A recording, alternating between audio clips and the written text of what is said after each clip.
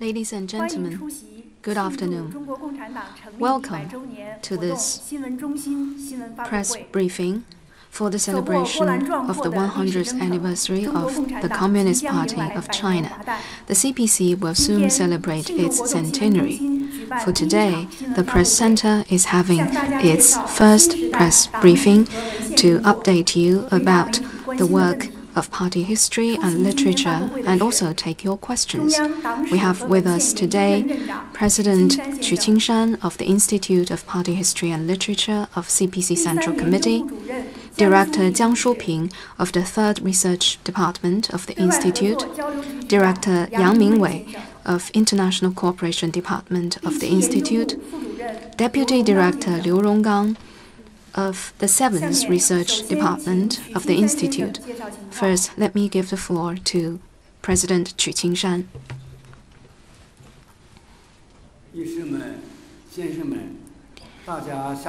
Ladies and gentlemen, good afternoon.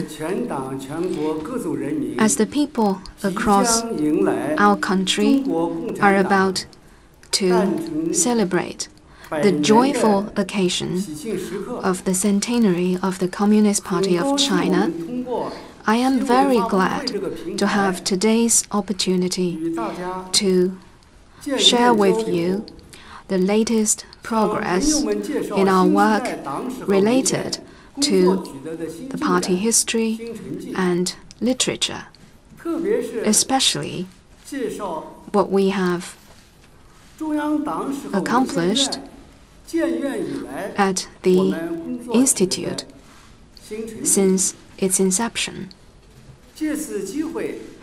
Let me first express, on behalf of the Institute of Party History and Literature of the CPC Central Committee, most sincere gratitude for your attention and support to party history and literature work. Since the 18th Party Congress, the CPC Central Committee, with Comrade Xi Jinping at its core, has attached great importance to party history and literature, with his vision for the party and our country as a whole. General Secretary Xi Jinping has given many important elaborations on the history of the party. He has taken full stock of the glorious path and impressive accomplishments of the Chinese people under the leadership of the party. He has made profound summations of the theoretical breakthroughs, experience, and progress that the party has achieved at its various historical stage. And he has elaborated on the party's historic contribution to the Chinese nation and the Chinese wisdom and solutions for issues facing the humanity. The undertakings of the party and the Chinese people enjoy promising prospects. This February, specifically 20th of February, the CPC Central Committee has decided that the party shall have a special campaign to study party history. General Secretary Xi Jinping gave important remarks requiring all party members to study the party history, to enhance understanding of theories, strengthen confidence, promote morality and ethics, and work in a solid way. He put forth specific requirements for the party members to deliver for the people and make new progress in our work. The important elaborations of General Secretary Xi Jinping about the party history are of great vision, rich content, and profound thinking. They represent the guidelines for the party to study history and for us at the Institute to advance party history and literature work. In March 2018, the CPC Central Committee, with Comrade Xi Jinping at its core, decided to set up the Institute of Party History and Literature. And this certainly is a major decision. In other words, my institute is a new one established in March 2018. The CPC Central Committee has made it clear that it is important to coordinate the research of history, literature editing, and translation resources to build up the party's theoretical research system, to combine theoretical research and practice, and to provide a high-quality research platform of the party's history and theories. And this, we believe, has been a major decision of great significance.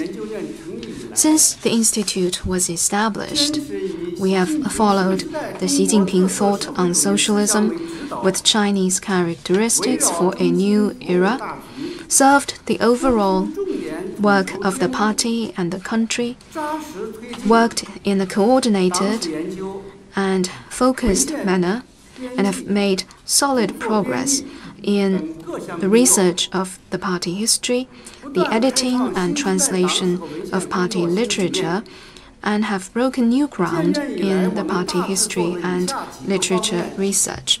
Specifically, we've been working along the following lines. First, we've been studying and implementing the Xi Jinping thought on socialism with Chinese characteristics for a new era, advancing the editing, research, translation, and promotion of the important writings of General Secretary Xi Jinping.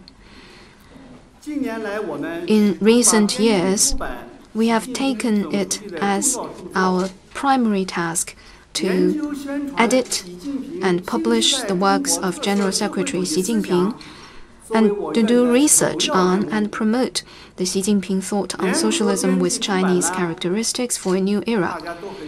We have co-published books such as Xi Jinping on Governance. The first, second, and third volume has been published.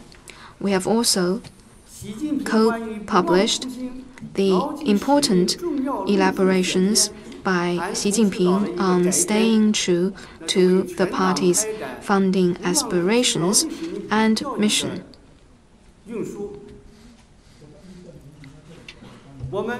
In addition, we have edited and published 37 works by General Secretary Xi Jinping, including those on deepening reform, on building a law-based country, on the Chinese dream of the great rejuvenation of the Chinese nation, on rejecting formalism and bureaucracy, on coordinating epidemic control and social and economic development, among many others. And altogether, actually 66 books have been edited and published.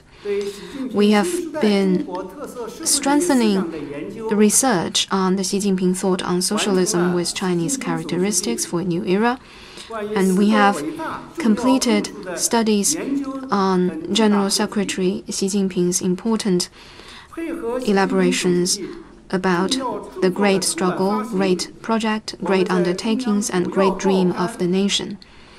And on every major occasion of the publication of these books, we have also forwarded related notes and essays on the mainstream media.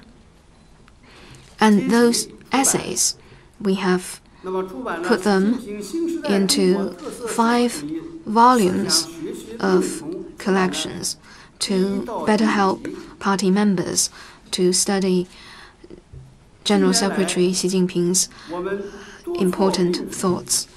In recent years, we have also taken many measures to communicate the party's theoretical innovations to the outside world. We have led delegations to African countries such as Togo, Côte d'Ivoire, and Zambia, among others, to promote Xi Jinping thought on socialism with Chinese characteristics for a new era, especially his vision for building a community with a shared future for mankind. As you can see, those countries include English-speaking countries and French-speaking countries. And to communicate with the people in these countries, we have also organized some ceremonies to launch our books. We have also translated a number of books on topics such as coordinated efforts on epidemic control and promoting social and economic development, and all those publications have been warmly received by the local society. Some of the delegations I have led them myself. So we have, by all these efforts, been exploring the better ways we can communicate with the international audience about our work. Second, we have focused on our primary mandate of research on party theory and history, and moved forward on literature editing, translation, and party history education and promotion. A lot has been accomplished on this front. During the recent years, we have steadily advanced the compilation of a succession of books on party history, such as the one on the 90 years of the CPC, which is actually so far the most authoritative work about the party history. We have also published the timeline of key events since 1979 and since 1949.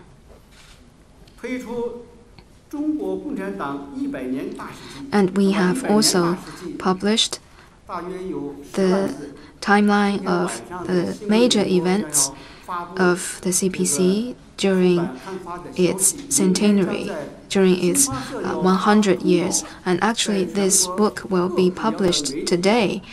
It will be promoted by Xinhua News Agency and quite a number of mainstream media outlets. Altogether, it has 10,000 words. And the timeline will cover from the funding of the CPC to this year. We have also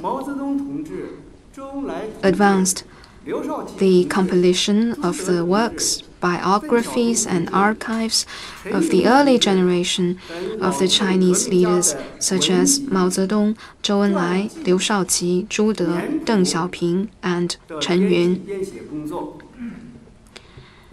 We have edited and published the collections of key literature since the 18th Party Congress and 19th Party Congress.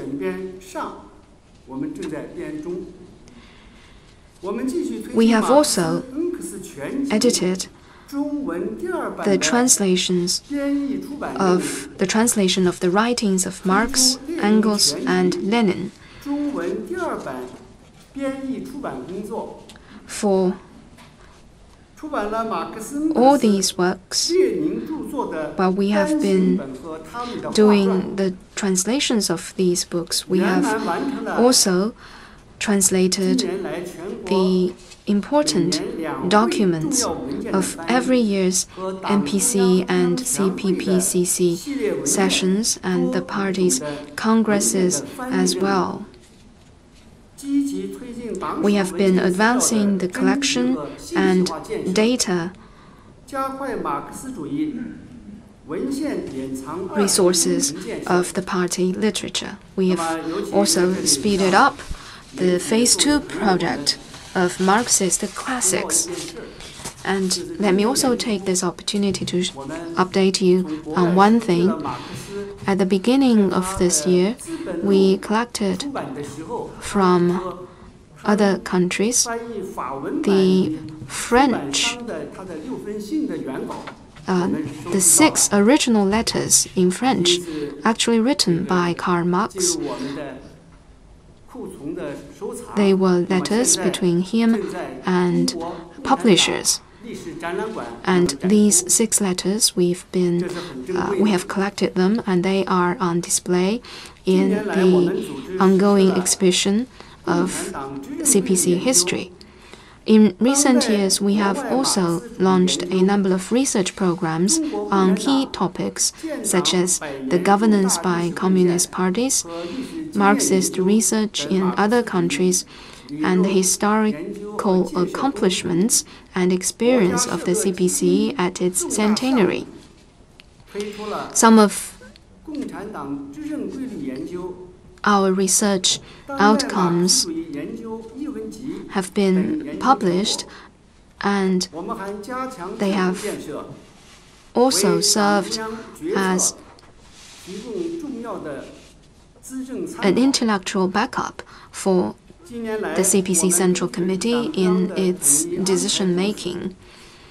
In recent years, at major historical anniversaries, such as the 40th anniversary of the Reform and Opening Up, and the 70th anniversary of the founding of the People's Republic of China, we have contributed to the relevant exhibitions and documentary production. We've also played a part in major event commemorations.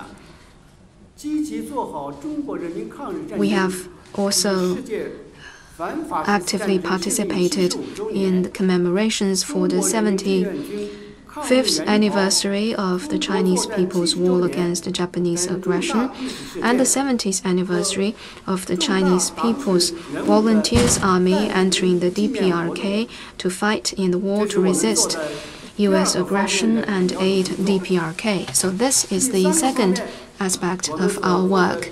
And thirdly, we have been upholding the work of the party and the country, and we have made new progress in our work in the process of celebrating the centenary of the CPC and through the whole party's campaign to study party history. In recent years, we have worked with a strong sense of political responsibility and historical mission in making every effort to move forward our work. We have edited and published Xi Jinping on the history of the CPC, the quotations on the CPC history from Mao Zedong, Deng Xiaoping, Jiang Zemin, and Hu Jintao. We joined in the writing of a brief history of the CPC. These aforementioned 3 books are the main textbooks for the party members to study party history. We have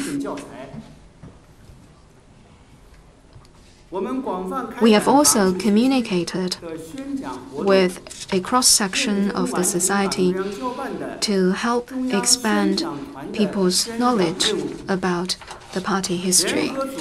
And we have worked with others on the compilation of the books on the revolutionary spirit of the CPC. We participated in the preparation for the exhibition of the party history, and we've been using new forms of media and have produced audio version of some of the aforementioned books.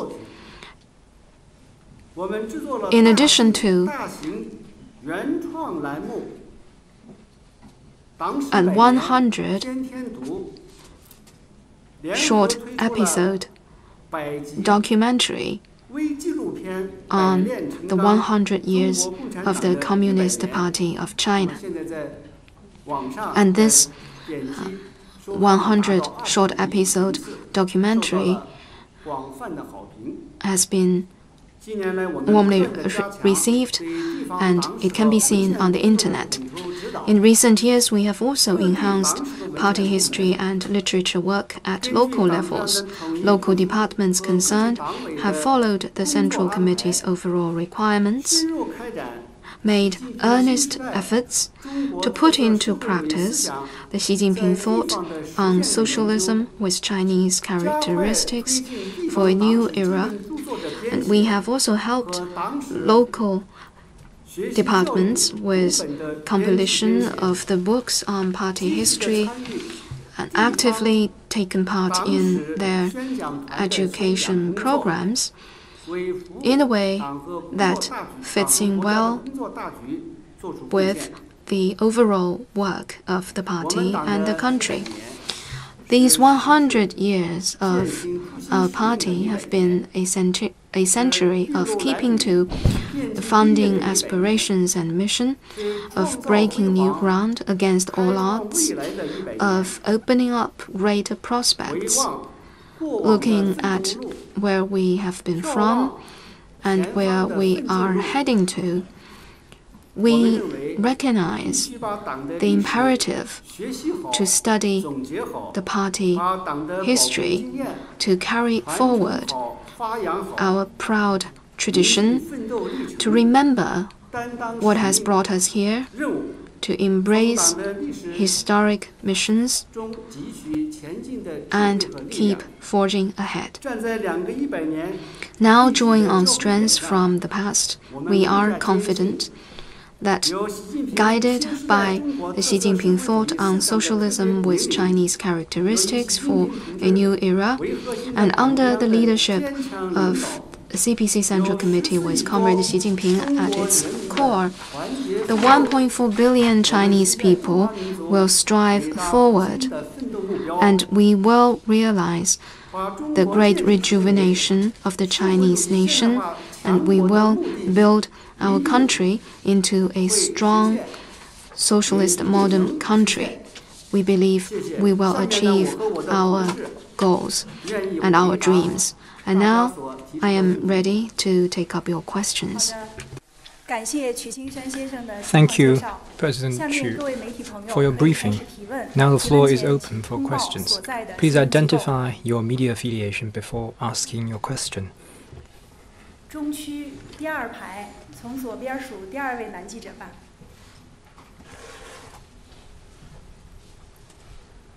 Thank you. I'm with CCTV. The CPC has led the Chinese people in scoring glorious achievements. This is witnessed and recognized by the whole world. My question is, what do you think are the CPC's main contributions in the last 100 years? Thank you.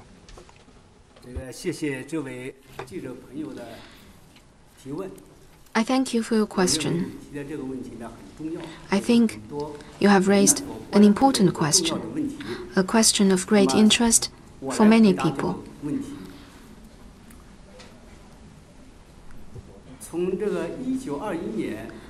The 100 years from 1921 to 2021 have witnessed an extraordinary path or journey of the Communist Party of China. Over these 100 years, the CPC, rallying the Chinese people, has surmounted one obstacle after another and made accomplishment one after another. The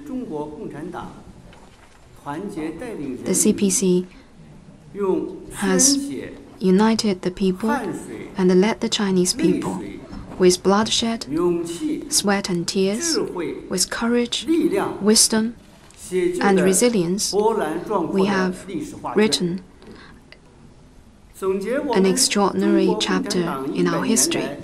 If we are to recapture these past 100 years, I would like to underline the following four aspects. I try to summarize them into four profound changes. In other words, I believe the great contribution by the CPC to the nation can be summarized into four profound changes. First, the party's great contribution to this country lies in the fact that the party has profoundly changed the fate of contemporary China as a poor and weak country pushed around by others. If you look at the history, you will see that in the wake of the 1840 Opium War, China was plunged into a semi-colonial and semi-feudal society. We were invaded by Western imperialists, and the ruling class was a corrupt feudal court. And at the time, to fight against imperialism and against feudalism was the main task. And since its founding, the CPC has led the Chinese people in waging 28 years of heroic struggle. Thus, New China was founded, a new epoch began.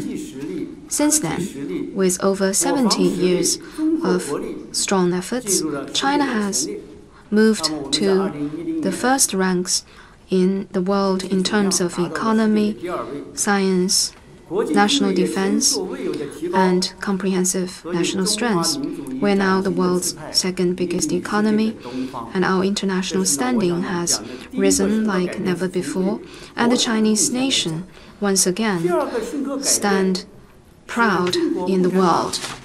Second, the CPC has made great contribution to the people, and such contribution lies in the fact that the CPC has profoundly changed the destiny of the Chinese people.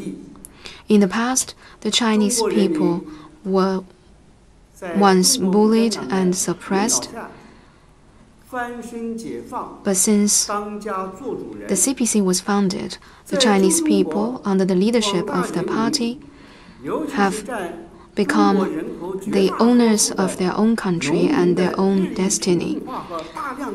In the past, the Chinese people, especially farmers who represented the majority of the population, suffered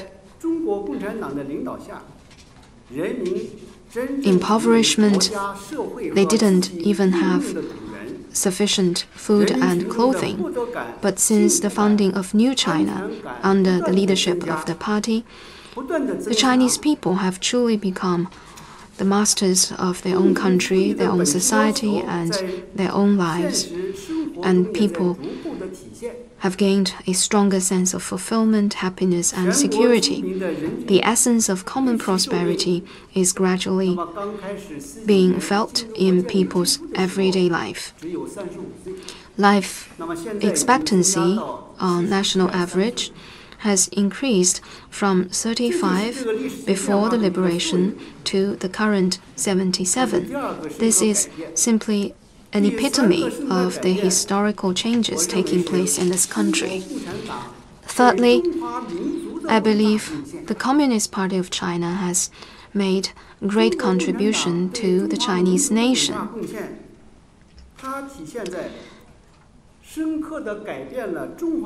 And this is mainly reflected in the fact that the CPC has profoundly changed the destiny of the Chinese nation.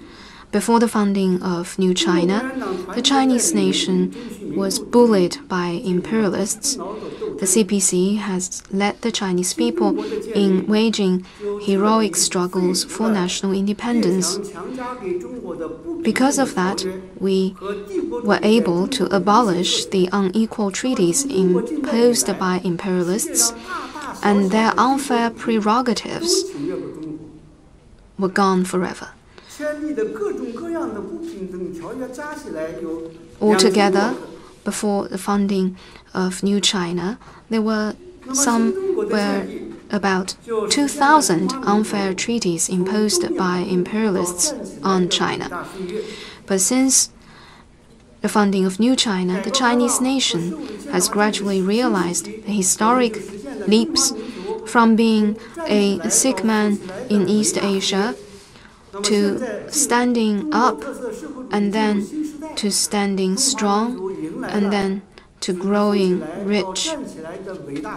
The whole nation has entered a new era, and we are striving forward to the rejuvenation of the nation. And fourthly, I believe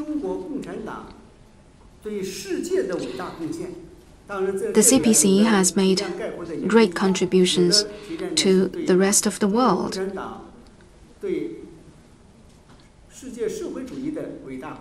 Some people might describe it as CPC's great contribution to the development of socialism or of Marxism, but I would say CPC's contribution to the rest of the world, and such contribution is seen in the changes, profound changes in the international landscape and trajectory of the world. The CPC is a party to pursue happiness for the people and also to pursue progress of humanity. From day one, the CPC has kept the well-being of not only the Chinese people, but also of mankind in its own mind.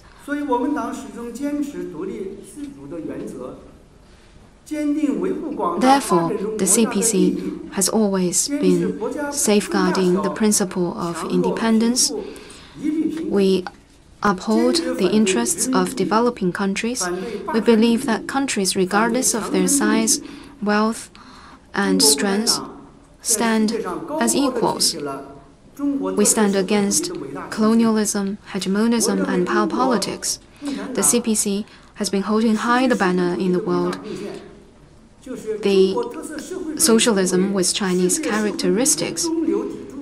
And because of such efforts, scientific socialism has taken on new and strong vitality in the 21st century's China. And those countries who hope to speed up their development while keeping it self-driven now may have a new option. This way, the CPC is contributing its own wisdom, or the Chinese wisdom and Chinese solution, to issues facing humanity. As I mentioned earlier, in 2019, I led a delegation to Western African countries for the promotion of some books in the French version, and I was received by the president of Côte d'Ivoire, and he said that he is very fond of President Xi's works, especially Xi Jinping on governance. And he said to me that these writings provide wisdom for African countries to pursue better development, to deliver more benefits to the people. And he said he draws much inspiration from those books. My delegation brought with us over 100 books, and on our promotion ceremony, all the books have been warmly received by the audience. and many local political leaders would like to take pictures with me and ask me more about those books. These are my remarks. Thank you. Next question, please.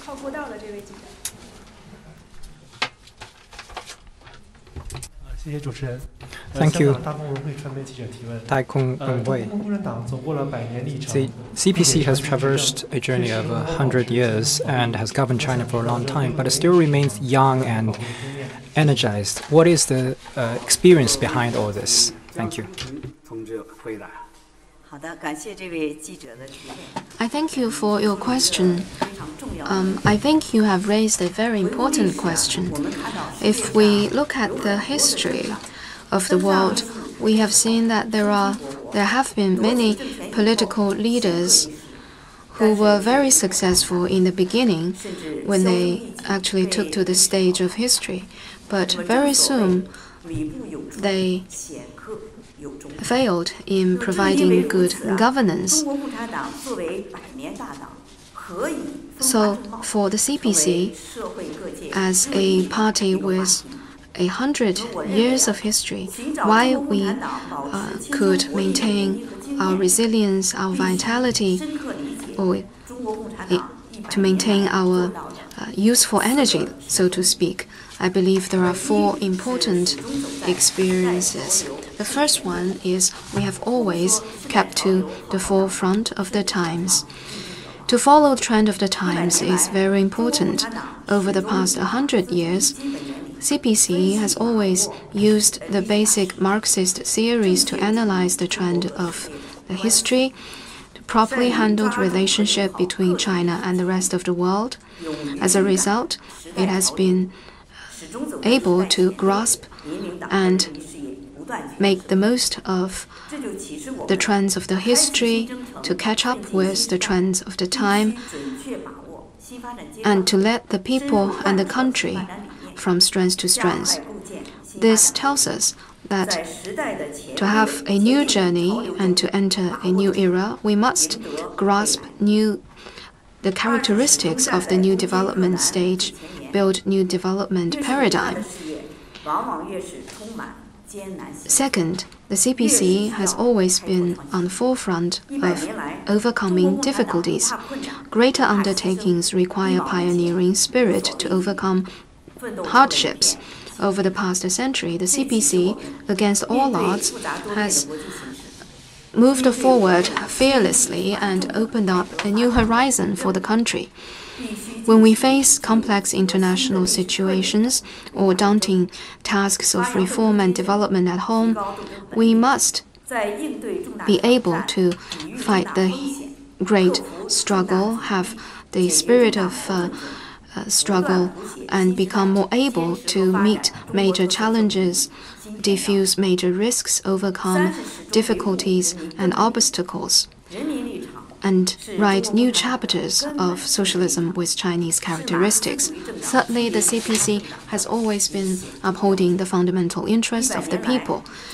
What sets apart Marxist parties to others is the position for the people. Over the past century, the CPC has always been rallying the people, keeping close to the people. The CPC led the people in fighting against the landlords. It was for the fundamental interests of the people. It led the people in expelling Japanese invaders. It was for the fundamental interests of the people. It led the people in fighting against the KMT ruling class. It was for the fundamental interests of the people. It led the Chinese people in pursuing reform and opening up and advancing socialist modernization. These are all efforts for the fundamental interest of the people. We must always keep people above anything else in our heart. We must always make wholehearted service to our people. Only this way can we have the endorsement and support from the people, and can we have a source of strength. And fourthly, the CPC has always set great store by its own development, self-purification, self-improvement, self-revolution, and self-improvement. All of these have been very important in the party's development. At various historical stages, the CPC has made strong efforts in its own development. Just take, for instance, the years since reform and opening up. We have run several campaigns to maintain the advanced nature of the party. We have had the scientific outlook on development, keeping close to the people campaign, and the recent campaign of keeping to the founding aspirations and missions. All of these have proved instrumental for improving the party's capacity for leading the country. This also tells us that we always need to keep a spirit of reform and innovation, make an effort to strengthen party discipline, and only this way can we ensure the party can lead the entire nation towards great rejuvenation of the Chinese nation. And only this way can we make the party the strong leadership core in the process of developing socialism with Chinese characteristics. The next question, please. Thank you. Iman from CATV, China Arab TV. Since its 100th anniversary, the Communist Party of China became the world's largest political party with the biggest number of members. May I ask, how did the CPC develop so fast? Thank you. 请翻译一下问题。中阿卫视，中国共产党成立100年来，成为了世界上人数最多、最大的政党。请问中国共产党为什么能发展这么快？这个问题啊，还是继续请江淑萍女士回答。Let me ask Madam Jiang Shuping to answer this question. Well, thank you for asking this question. Indeed, as we celebrate the 100th anniversary of the CPC, this is a question that we need to think about. After the 19th Party Congress, General Secretary Xi Jinping visited Shanghai and Jiaxing of Zhejiang Province to pay tribute to the venue of the party's first Congress, as well as the Red Boat of Zhejiang's Jiaxing. He quoted a poem, "A simple beginning may promise enormous prospects to capture the development of the Communist Party of China." By the 31st of December 2019, the CPC has had a membership of 91.914 million and 4.681 primary level organizations. That means, starting with some 50 members, the CPC has become the world's largest Marxist political party. The CPC is the vanguard of the Chinese working class. In the meantime, it is the vanguard of the Chinese people and Chinese nation. Upon its founding, it has made communism as the supreme ideal and ultimate goal of the party. It has unswervingly carried the original aspiration founding mission of pursuing happiness for the Chinese people and rejuvenation for the Chinese nation.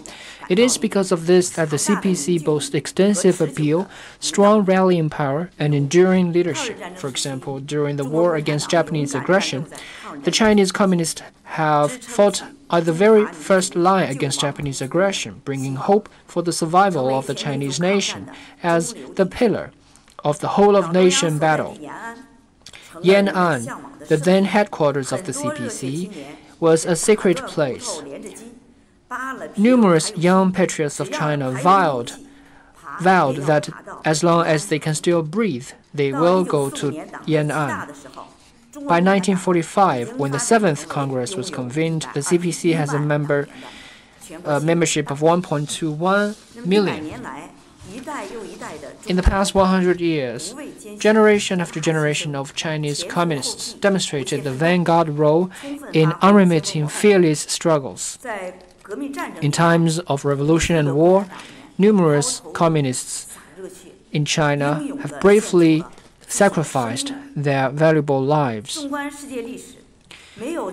No other country has a political party like the CPC that has made such enormous sacrifice for the independence of the nation and the liberation of the people.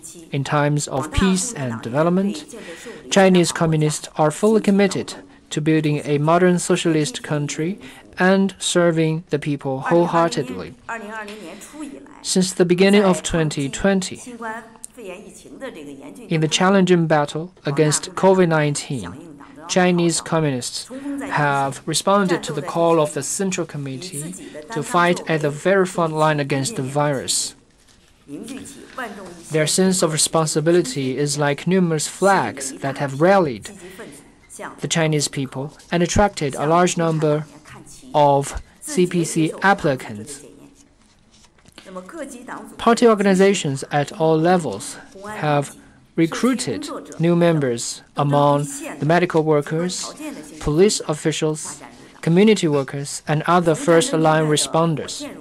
From wartime drafting to recruitment during COVID-19, it has been fully shown that the CPC has been expanding itself in the process of overcoming difficulties. The CPC is formed by the vanguard. While the quantity is important, we care even more about the quality. We are committed to keep strengthening party building and maintaining the vanguard nature and purity of the CPC so that the CPC always remains the strong leadership core of socialism with Chinese characteristics. Thank you. Next question, please.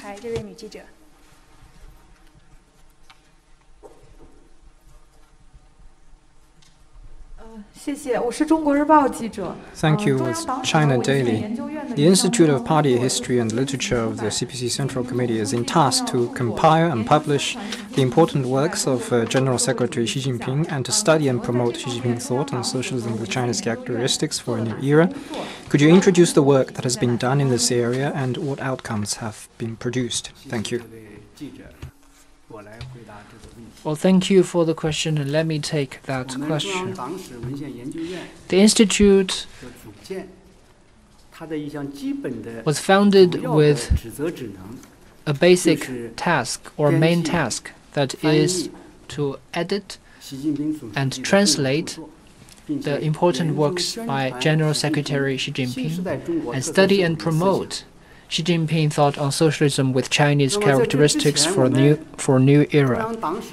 Over the years, the Institute was formed by three previous agencies of the CPC, the Research Institute, the Literature Institute, and the Translation Agency. So the work of the promotion of the Xi Jinping thought was conducted by the previous Literature Research Institute.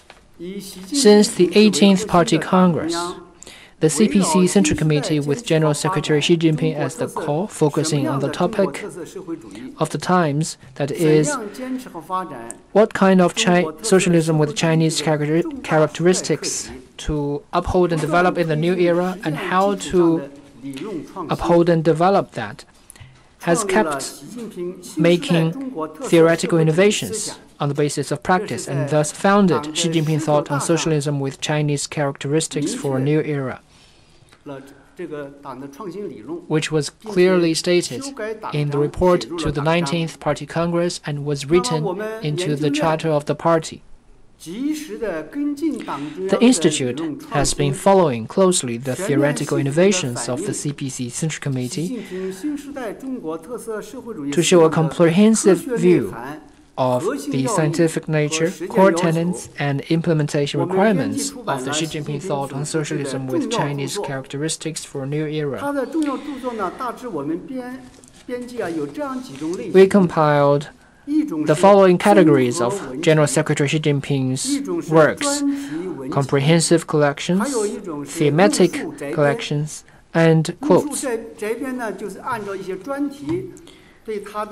The quotes were compiled in accordance with specific themes. They included paragraphs of the General Secretary's quotes. So over the years, we have compiled 66 titles of the General Secretary Xi Jinping's important works. Among that, from March of 2018, we compiled 41 titles. For example, on General Secretary Xi Jinping's statements on the Chinese Dream, we published Xi Jinping's quotes on the Chinese Dream of Great National Rejuvenation, on the five-pronged framework and four-pronged strategy.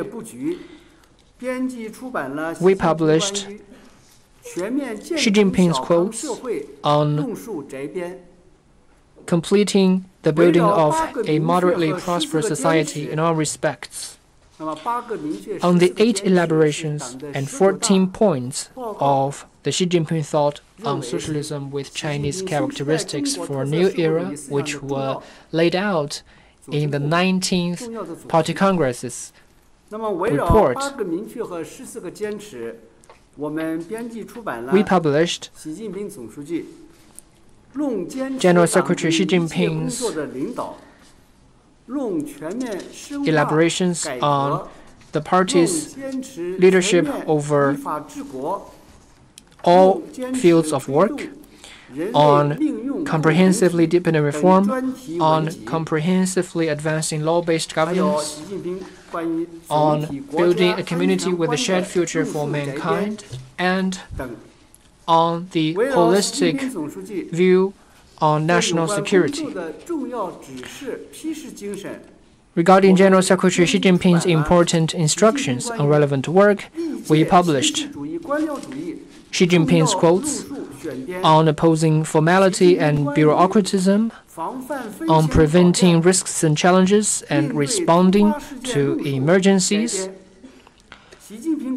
on coordinating COVID-19 response and economic and social development,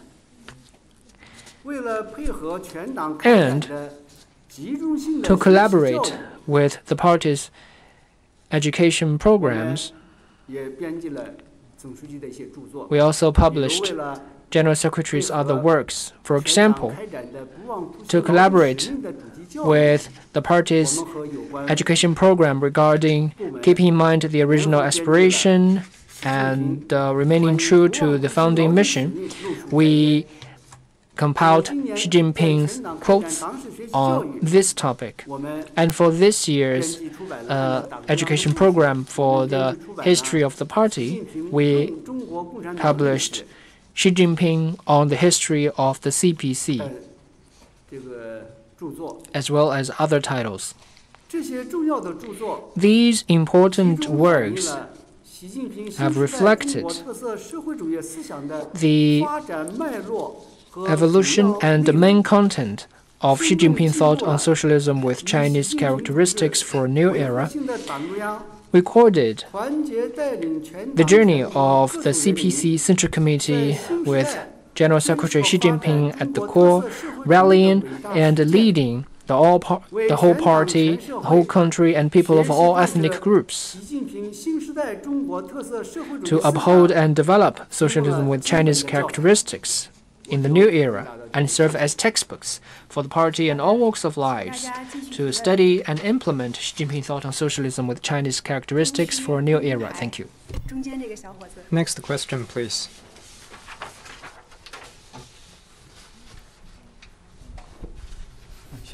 Thank you. With Xinhua News Agency. General Secretary Xi Jinping proposed a vision on building a community with a shared future for mankind. The vision has received extensive attention and warm response from the international community. Could you tell us about the work that your institute has done to promote this vision and any new plans? Thank you. This is also another very good question. Let me give the floor to Mr. Yang Mingwei. Well, thank you for your interest in the overseas promotion of General Secretary Xi Jinping's works. In recent years, the Institute attached great importance to the overseas publicity of Xi Jinping thought on socialism with Chinese characteristics for a new era and paid special attention to the translation and publishing of General Secretary Xi's works. This helps the international community to have a better understanding of the Xi Jinping thought on socialism with Chinese characteristics for a new era, help shape an objective view of the CPC's governance philosophy, approach, and achievements, and help promote governance experience sharing and mutual learning among civilizations. Let me take the book Xi Jinping on Building a Community with a Shared Future for Mankind, published by the Institute, as an example. This important book was published domestically in 2018, and after that we translated and published that into the English, French, Japanese, and Russian languages. These versions have helped foreign readers have a more in-depth understanding of the idea of community with a shared future for mankind, as well as Xi Jinping thought on diplomacy, as well as China's foreign policy. We have also conducted the launch ceremony for the French version of that book, as well as a launching ceremony for the English version, which was touched on by the President. We also convened a high-level forum on China-Africa Community with a Shared Future and a workshop on the English and French versions of Xi Jinping on Community with a Shared Future for Mankind to promote this important book in various means. Also, to give the foreign readers a closer view of General Secretary Xi Jinping's thinkings on putting people's safety and life first and building a global community of health for all, as well as China's success in tackling COVID-19, we published the English version of the title, Xi Jinping Quotes on Coordinating COVID-19 Response and Economic and Social Development, to give foreign readers a closer view of the CPC's major contribution to global poverty alleviation, rallying the Chinese people, as well as China's poverty reduction path and theory, as well as the founding mission of the CPC. We translated and published the English version of General Secretary Xi Jinping's remarks at the Commendation Conference on Poverty Alleviation of China. These important works by the General Secretary were very well received worldwide. Some foreign political leaders and scholars highly commended the book General Secretary Xi Jinping on Community with a Shared Future for Mankind and on this very initiative. They believe that China has become a global political and economic major country. And in terms of thinking and action, China has proposed this very creative idea of building a community with a shared future for mankind and the Belt and Road Initiative. They mean a lot to the future development of the world. This vision of building a community with a shared future for mankind holds broad and deep significance. They echoed extensively among other countries, particularly African countries. Xi Jinping thought on diplomacy is rich in content and provides not only China solution to global challenges, it also means an innovation on the theories on international relations as well as on human development. Thank you. Next question, please.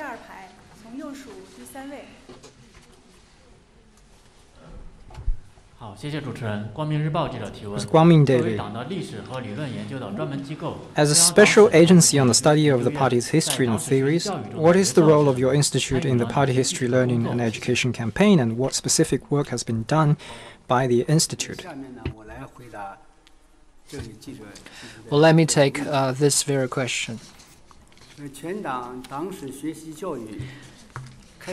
Since the inception of the education program for party history, the Institute has taken serving the education program as a major political task. We fully leveraged our expertise and resources, provide all-round service for the education program, and facilitated the solid progressing of the program. First, we edited and compiled the authoritative books and vivid textbooks for the education program, which was touched upon by my colleagues previously. For example, we compiled and published Xi Jinping on the history of the CPC, Mao Zedong, Deng Xiaoping, Jiang Zemin, and Hu Jintao on the history of the CPC, as well as the brief history of the CPC. As we know, over 140 million copies of the three books have been issued, and they were very extensively acclaimed. 58 million copies of Xi Jinping on the CPC's history were issued. Second, we have been selecting experts of the Institute to give lectures on the history of the party. We selected 14 experts on party history to join the central lecture group to give lectures. In total, there are 25 members of the group, and 14 are from our institute. They traveled to 15 provinces and conducted a total number of over 110 lectures, either arranged by the Central Committee or as invited. They went to colleges, communities, enterprises, and factories to conduct exchanges and interactions on the issues that party members are interested in. Other party history experts of the Institute, apart from the 14 experts who were members of the Central Lecture Group, those other experts of the Institute also conducted over 200 lectures for other agencies. Third, we have been organizing work on the writing of theoretical essays. Leaders and experts of the Institute have written extensively on the People's Daily, Guangming Daily, and Qiushi magazine. Over 10 important essays were published on these papers. Some dozens of other essays were also published on some other newspapers. I myself have written 2 essays on the Guangming Daily, 2 pretty long essays. In February, I published an essay of the 100-year glorious journey of the CPC, and later I wrote another essay, which is the party history and works of the CPC in the past 100 years. I think those 2 essays were very well received and have helped us advance the education program of the party history. Fourth, we have rolled out new media products based on the internet. We produced The 100 years of party history, daily facts, they were rolled out throughout the internet so far, over 1,700 websites, and 43,000 WeChat or microblog accounts have reposted this program, which was read 2.13 billion times.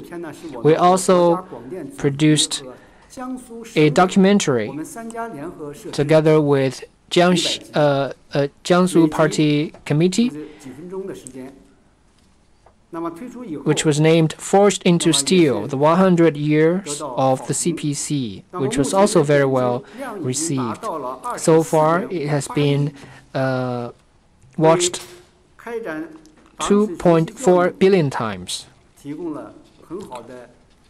All these products serve as very important materials for the education program of party history. Fifth, we have been doing a meticulous job in reviewing work. In the first half of this year, we have reviewed drafts of 768 titles containing 268 million words and 33,000 pictures submitted by relevant departments. It has been a very challenging work. Our experts have been working around the clock to review the drafts, to provide strong support for the reviewing work of books in celebration of the party's centenary. We reviewed over 80 projects of exhibitions and over 30 television and film works. So far, over 200 of employees of the Institute have carried out over 100 tasks of the production or reviewing of exhibitions, books, and video works. Sixth, we have coordinated and provided guidance for local-level party history and literature departments to better play their role. There are around 2,800 of such agencies.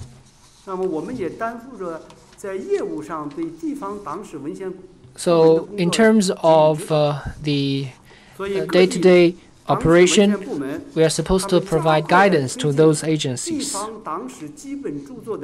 They have also been speeding up efforts to compile the basic works regarding local party history and textbooks for party history education, as well as making good use of the red resources locally.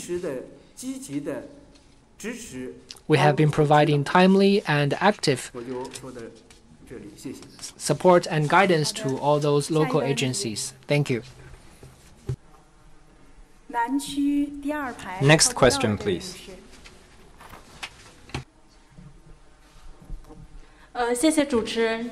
Thank you. China Youth Daily. The CPC has paid a lot of attention to party history learning and education among the younger generation, and stressed the importance to utilize red resources and pass on the party's tradition to future generations. I want to ask, what have the party history and literature departments been doing in this area? I ask Mr. Liu Ronggang to take this question. Thank you for your question. The young people are the future and hope of our nation. General Secretary Xi Jinping has stressed the importance to do a good job in educating the younger generation, particularly in telling the stories about the CPC, about revolution, and about the heroes well, to nurture their love for the party, for the country, and for socialism. and pass on the party's traditions and revolutionary spirit to future generations. The party's history is the most vivid and convincing textbook, and an important medium of the CPC's fine traditions. Diverse and in-depth party history learning and education activities are an important means to pass on such traditions to future generations. The Institute of Party History and Literature of the Party Central Committee takes very seriously party history learning and education among the young people. Considering their distinct features of this age group, we have constantly sought innovation in content, form, and method. Let me try to cover them one by one. First, with well-designed plans and arrangements, we have supplied rich resources for party history learning and education among the young people.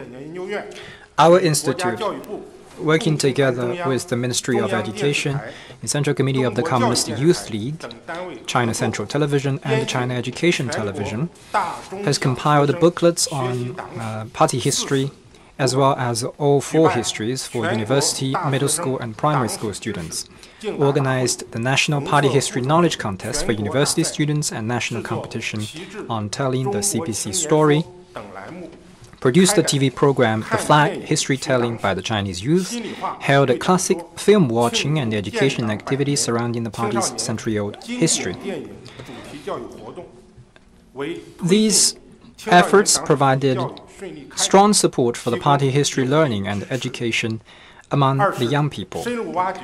Second, we have tapped deep into education resources, promoted knowledge on party history, and enhanced the real effect of party history learning and education among the younger generation. Party history and literature departments at the central and local levels have taken the initiative and organized party history communication events for youth groups. These include opening special study columns and campus-based party history program called The Class to Start a New Semester in middle and primary schools, sharing a series of party history stories on new media platforms, and created a large Chinese painting scroll themed on party history. Such diverse activities have encouraged the younger generation to revisit the glorious journey of the party and carry forward the great revolutionary spirit. Third, we have adopted innovative means and utilized the important role of the Internet. Just now, President Qu had briefed you about some of the work we have done in this area. This includes 11-episode documentary, a 100-episode mini-documentary entitled The Struggles of the CPC in 100 Years, opened a special online column called 100 Years of CPC History, Daily Facts, and introduced an audio app called Pioneer for 100 Years. These programs are designed to fit the new media and received warm response from the young people. Over a long period, we have worked with dedication to make party history learning and education among the younger generation more targeted and effective, so that the young people can get a better sense of the party's arduous journey and glorious achievements. We will summarize the good experience and practices in time, play a bigger role in strengthening party history education for the young people, and contribute our part to sustaining the party's traditions and nurturing future generations to carry forward the cause of socialism. Next question, please. 中区第3排，靠过道的这位女士。 Thank you. With People's Daily. On his recent visit to the exhibition on CPC history, themed Staying True to the Founding Mission, General Secretary Xi Jinping stressed the importance to bear in mind the cause of the party's struggle, shoulder the historic mission, and draw strength from its history to forge ahead. I want to ask, what kind of strength can we draw from the party history? Thank you. I would like to take this very good question from the People's Daily. During his visit to the exhibition called Staying True to the Founding Mission on CPC history, General Secretary Xi Jinping stressed that point, as you mentioned. We must truly understand the importance of this work. The party's history is the most vivid and convincing textbook. Such is the conclusion by General Secretary Xi Jinping himself.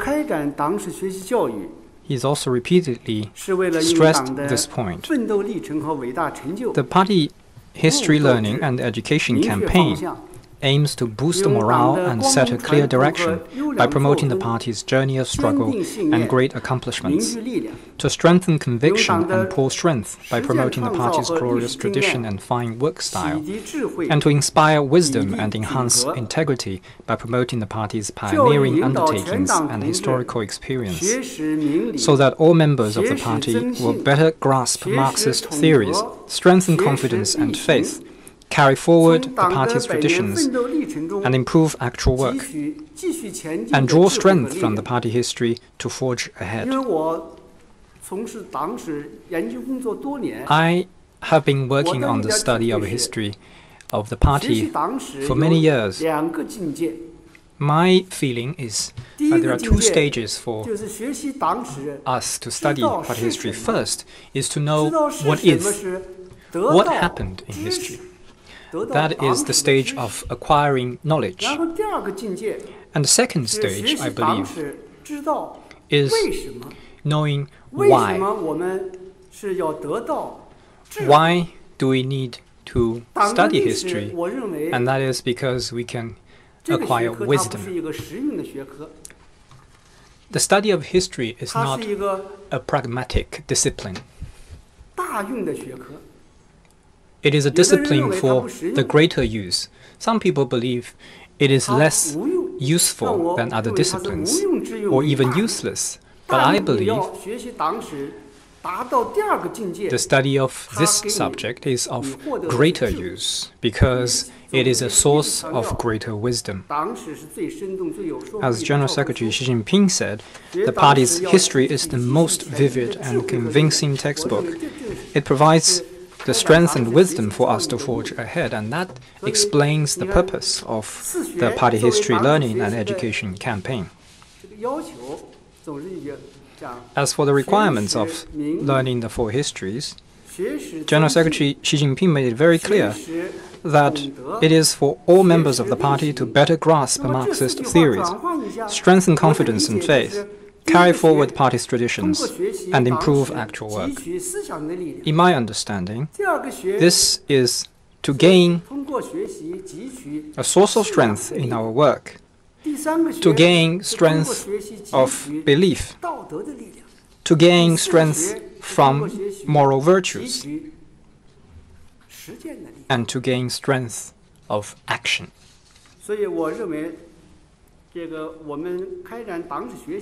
So I believe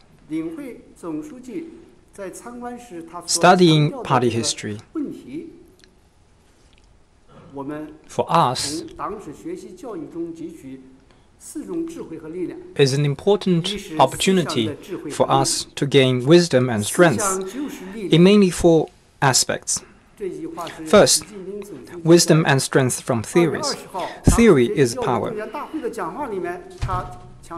That was emphasized by General Secretary Xi Jinping on 20th of February on the mobilization conference for the party history learning and education campaign.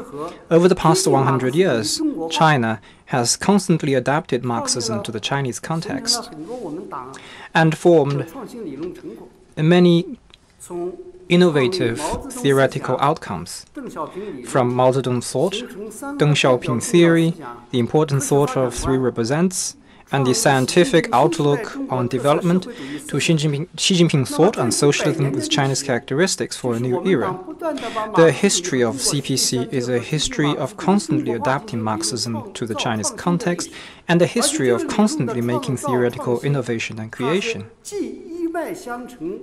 Such innovation and creation are based on past achievements and looking to this is precisely a unique strength of the Communist Party of China. Party history tells us that with strong theories, we can have a strong party. Therefore, in party history learning and education, we must study the achievements, struggles, experience, and fine traditions of the party, find the answers to why the CPC has succeeded. In my view,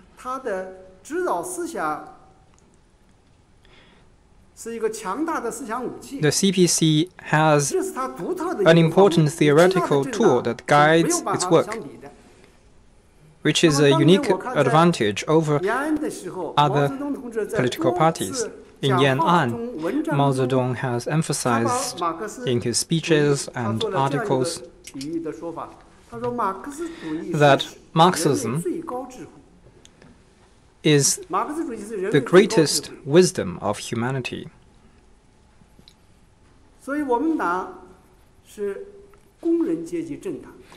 The CPC is a political party of the working class and a vanguard of the Chinese people in the meantime.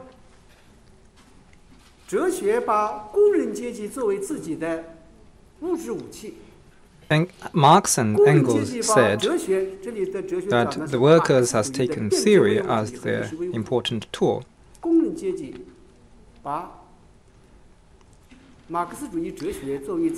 And has taken up Marxism as their intellectual weapon. Marxism, as humanity's greatest wisdom, has supported the thriving and promising working class. Adapting Marxism to the Chinese context gave rise to the CPC's theory. Therefore, a power theoretical guidance is a unique strength of the CPC. And secondly, we must find the answers to why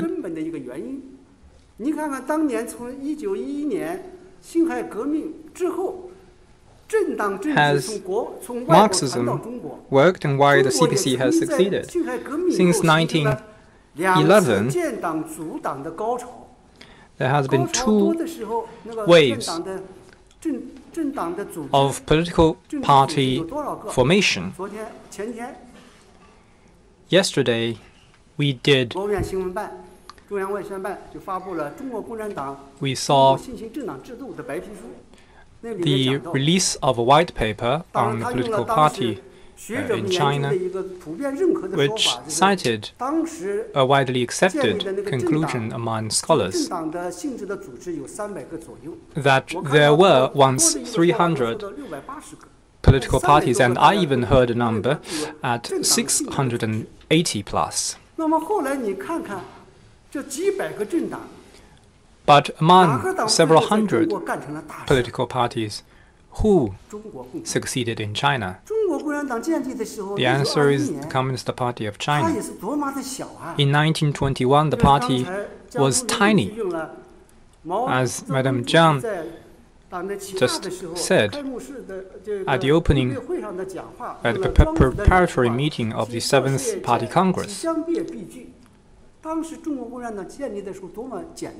Mao Zedong said that the party was quite simple at the very beginning and very small. We started with only 13 members, ranging from 19 years old to 45 years old. The age difference was 28 years old. Mao Zedong was 28. After several days of meeting, they moved to the territory of the French in Shanghai, and they had to move to a red boat in Jiaxing because of the patrolling local police intrusion. Then in 1949, Mao Zedong wrote an article on the bankruptcy of a nihilist history. He refuted several essays written by others and reviewed the 28 years of history of the CPC. He said the CPC has succeeded in China and will soon found a new China.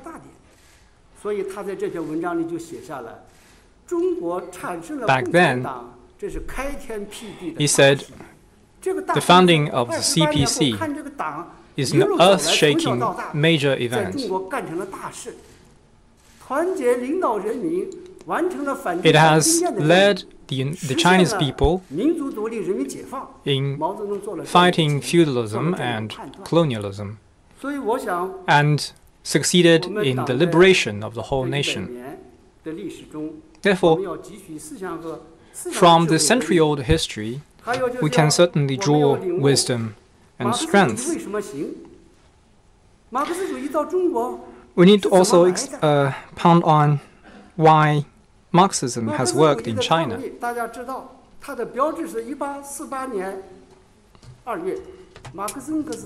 In February 1948, Karl Marx was 30 years old. Together with Engels, they published a famous essay that marked the beginning of Marxism. But then it took a long time for it to come to China. The Marxist viewpoint was first appearing in China after half a century. Based on our research, it was in 1899 on a Christian local paper in Shanghai. There was a man called Cai Kang who wrote in English in the title of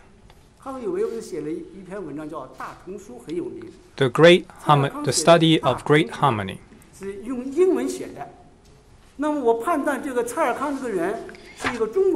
In my judgment, this person, Cai Kang,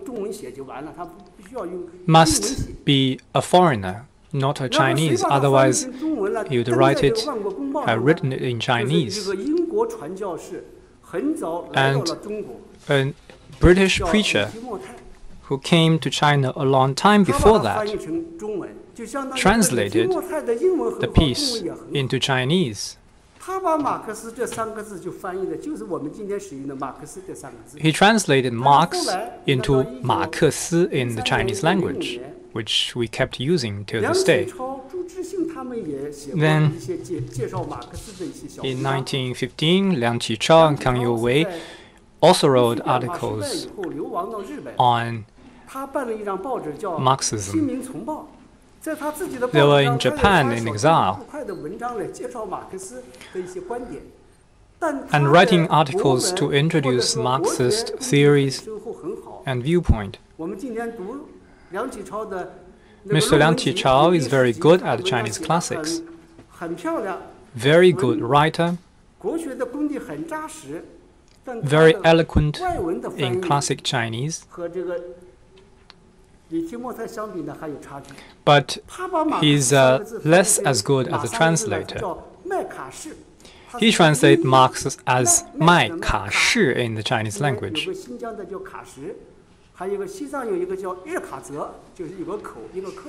The ka was as in Kashgar, shi as in soldier, 士兵.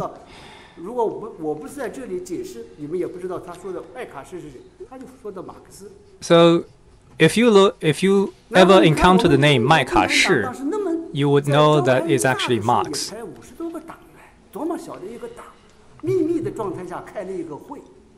Then there was in one of the secret meetings that we used Marxism as the guiding theory for the CPC. And again, more than 20-some years after that,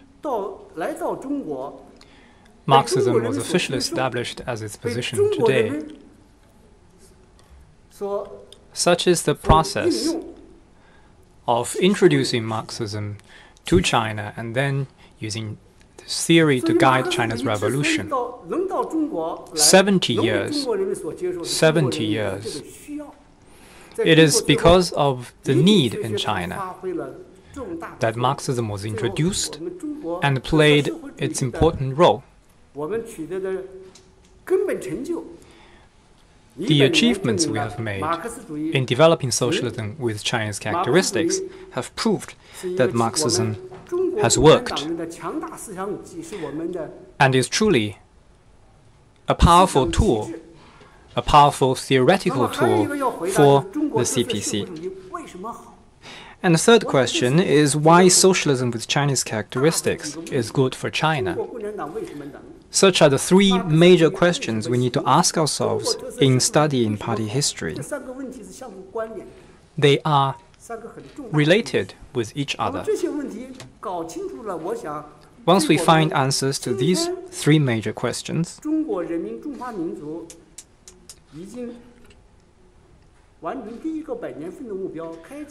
we will be enlightened as on why we have achieved what we have achieved today, moving onward from completing the first centenary goal to the second plenary goal. It will inspire us to forge ahead and remain a powerful theoretical driving force. Second, I think we can gain wisdom and strength from belief. General Secretary Xi Jinping pointed out that the belief in Marxism and faith in socialism and communism is the political soul of communists and the spiritual pillar with which communists withstood all tests. The CPC has emerged from one challenge after another and scored great achievements. Fundamentally, it is because the party has a lofty ideal and pursuit, and because in the party's journey of struggle, there have emerged a great number of revolutionaries, willing to die for the cause, heroes who fought with determination, and models who made selfless sacrifices.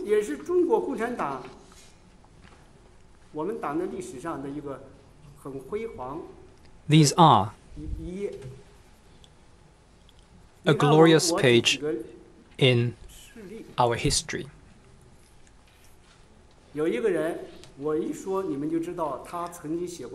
I'd like to tell you something about one person who is called Xia Minghan. He was only 28 years old in 1928 when he made the ultimate sacrifice. He was born in a rich family. He was not joining the revolution to have something to eat. After the failure of the Great Revolution in 1927 and 1928, he went to Wuhan in Hubei province and was arrested by the enemy. After 3 days, he was convicted and executed. The executor asked him whether he had something to say. He got a pen and paper. He famously wrote, "Death is not to be feared.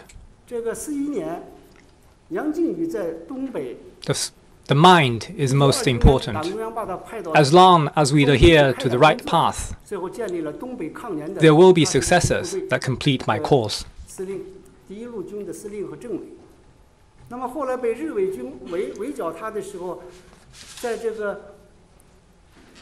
Another name was Yang Jingyu, who fought in the Northeast United front against aggression.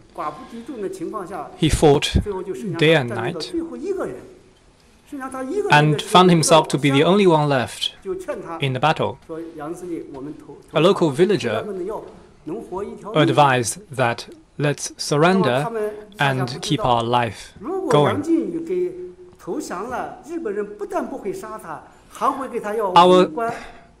Some people concluded that if Mr. Yang Jingyu surrendered, the Japanese would not have killed him, but instead would give him a high rank in the military and ask him to fight against the Chinese armies. But Yang Jingyu said, if we all surrendered, will there be a China left? So he went on fighting. The Japanese were totally puzzled. There was no one sending food to him. He was trapped in the snow mountain. How did he survive? So the Japanese said, let's have an autopsy to see what's left in him. But they found not a single grain. There was only some remains of a leather belt. The Japanese were shocked to see all this. Another hero was Qu Qingshan. Qu Qingshan was a scientist who made a major contribution to the development of the atomic bomb, missile, and satellite in China. He was friend to Yang Jingyu and Deng Jiaxian. Deng Jiaxian was also a scientist who made important contribution to this endeavor. He got a doctorate degree in the United States and came back to China. It was in 1868 when he returned to Beijing after he got important knowledge on atomic bomb. The flight he took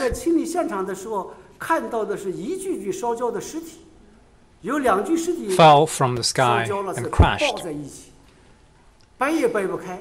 The rescuers went to the site and found two bodies clinging together and unable to be separated.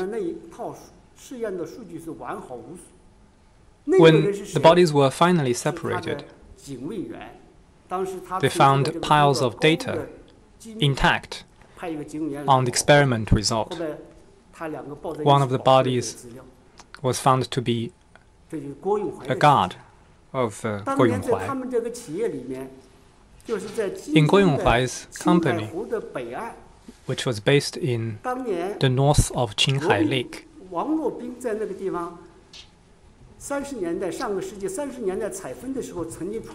Wang Ruobing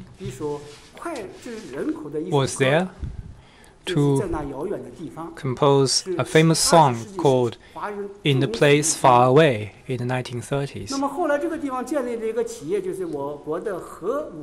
Then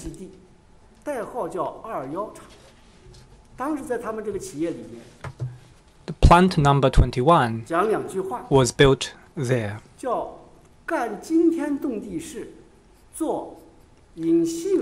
The plant adopted a motto which was called to do an earth-shaking deed and live a low-profile life. They are willing to keep their names hidden while making a major contribution to the country's development. Wang Ganchang was one of the workers who worked in that factory. He disappeared for 17 years after joining the cause and changed his name to Wang Jing. It was thanks to the selfless sacrifice of all these people that China was able to establish its position as a major country in the world. There are numerous other stories about the heroes in our history, in different sectors, different fields, different departments. There are more than 100 what we call great spirits that arise from the touching deeds of such people. General Secretary Xi Jinping at the conference on poverty alleviation outlined the spirit of poverty alleviation.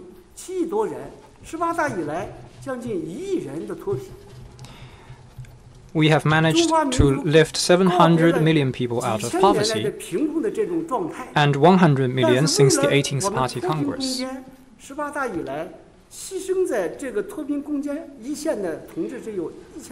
More than 1,800 people made the ultimate sacrifice on the front line of alleviating poverty. They contributed their life to this great cause.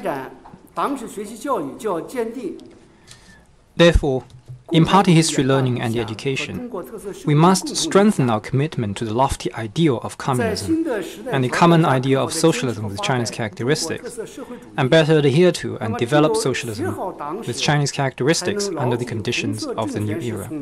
Only when party history is well studied can we truly remember where the red political power came from and how New China was founded. Doubly cherish socialism with Chinese characteristics created by the party, and firm up our confidence in our path, theories, system, and culture.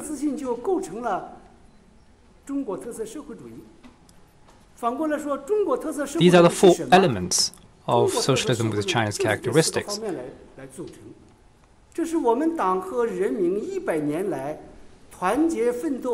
That's what Chinese people have been fighting for over the past century.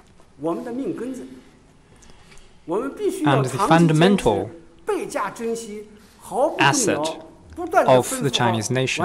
We must work relentlessly to further develop this system. Third, we can gain wisdom and strength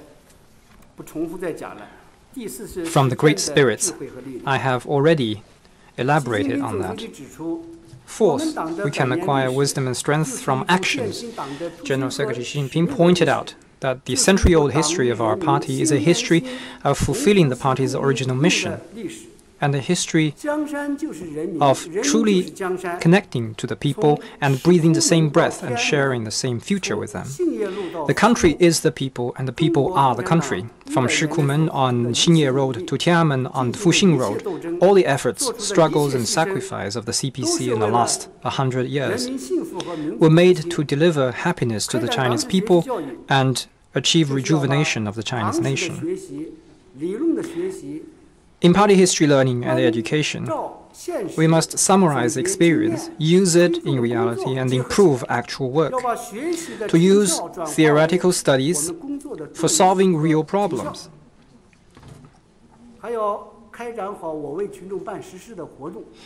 And we must truly serve the people, to strengthen the awareness of being public servants and working for the people, so as to solve real problems for the people and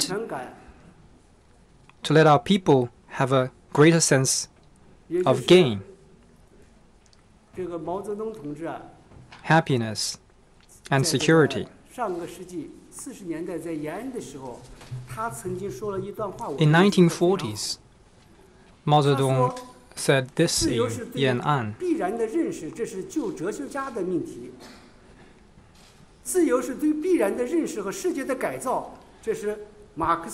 Freedom to the world is a subject of philosophers. Freedom to the people is a subject of Marxism. We must not only talk the talk, we must walk the walk as communists. Such is the wisdom and strength we must acquire from party history, learning, and education. That's my answer to your question. Thank you. I thank President Qu for his wonderful elaboration. For the sake of time, such is the end of the press conference today. Thank you. Thank you all for coming.